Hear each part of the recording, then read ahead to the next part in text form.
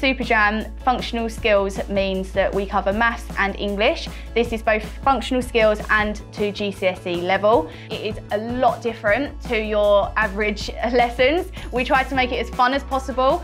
We make them unique, and also we have very small classes, so there is no more than 4 students in our classes at a time to ensure that students get the right support that they need at all times. So therefore we have myself and an LSP there to support you through any learning journey in English and maths that you may need. What makes Maths and English so different to SupaJam is the way in which we deliver. It's really important to give them every opportunity to succeed. We look at the individual needs of students as outlined in their EHC plans, and we adapt to those needs. If I'm teaching a class of 8 students, then I plan 8 lessons, even though I'm teaching the same thing.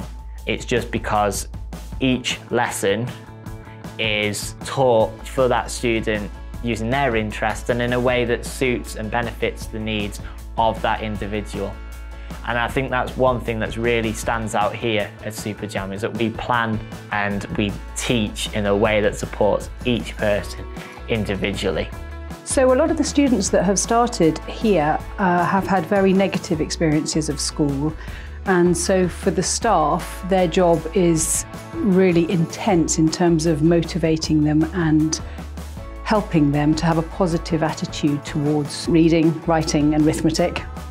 I actually get to know the students on a one-to-one basis, so therefore I know exactly what their interests are. So therefore I can implement that into my lessons. If you like Doctor Who, I will do lessons on Doctor Who. If you like Spider-Man, I'll do it. Or if your interest is simply just music, I am more than happy to make any lesson that is required for that.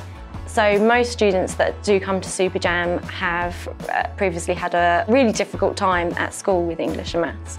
And sometimes when they come to us and we say, yeah, we do English and maths here, you can see the look on their face of kind of dread. But actually once they start coming to the lessons and they realise that actually maths and English isn't a threat, it's actually something that they need on a day-to-day life that they can achieve. Seeing that turnaround is just amazing, and seeing them attend their lessons and seeing their achievements is fantastic.